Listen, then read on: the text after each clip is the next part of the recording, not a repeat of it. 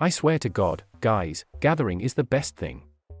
With winter approaching and frustrations rising in the forests of western Belarus, the word went out among thousands of desperate would-be migrants. The best way to get to Poland, the messages said, was to try going en masse, rather than in furtive groups, creeping through the forest, hoping to cross into the European Union unnoticed.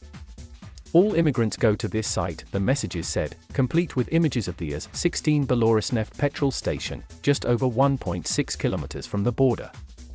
Many immigrants here.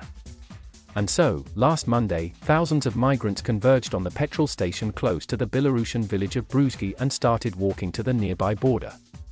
Their target area was a crossing at Kuznica, where they believed they could enter Poland, hopefully unimpeded.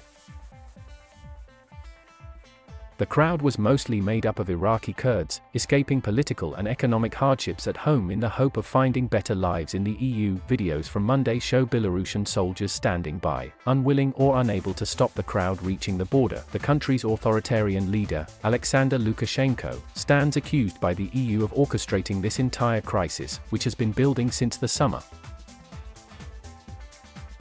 His neighbors call it a form of hybrid warfare against the EU, waged in revenge for successive waves of sanctions against his repressive regime. It's a charge he denies, despite warning, back in May, that he would no longer attempt to stop migrants and drugs passing into Europe. But while there is now ample evidence that the Lukashenko regime has encouraged tens of thousands of migrants to fly to Minsk and then pointed them in the direction of the borders with Lithuania and Poland, it's clear that social media is playing a significant role in shaping the actions of the migrants. On Monday, Poland accused Belarus of sending a large group of migrants to breach the border, calling it a major provocation.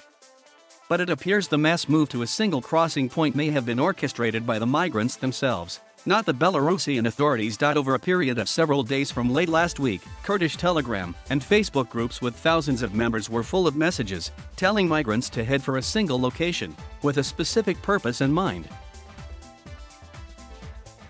The convoy of hope stands here on the map, marked with a red balloon. Read one message, repeated several times in a group called Iraqi Immigrants. Tomorrow at 9:30 behind the station. I'll be ready for a few hours, then leave. Read another. Please join. It's the only solution. Shwan Kurd, a 33-year-old from Iraq, was among those who were already in the forest. He witnessed Monday's rush to the border but didn't know if it was planned. Everyone came to one place, he said. Maybe people came because of the social media posts. A large crowd, they reckoned, would be impossible to ignore.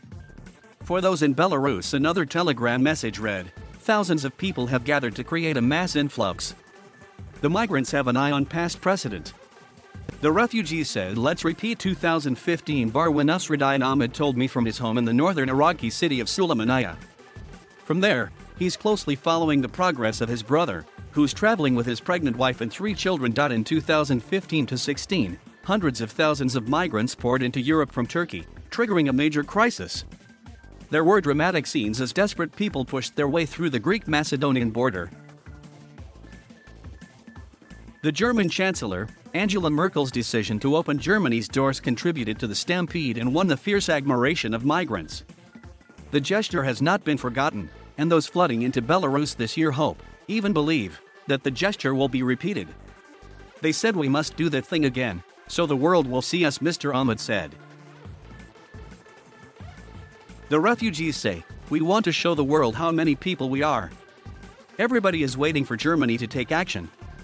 But the historical parallels don't stop there. The Kurds, as a stateless and frequently persecuted people, have not failed to notice the 2021 marks a grim anniversary. In 1991, 1.5 million Kurds fled Iraq into neighboring countries as former President Saddam Hussein sought to punish them for rising up in the wake of that year's Gulf War. It was an epic, harrowing struggle, as desperate refugees fled through the mountains in appalling conditions. In recent days, social media posts have noted the 30th anniversary of this traumatic event, and made explicit parallels with what is happening now. It's not something new to the Kurds, Mr. Ahmed said. Thank you for watching. Please subscribe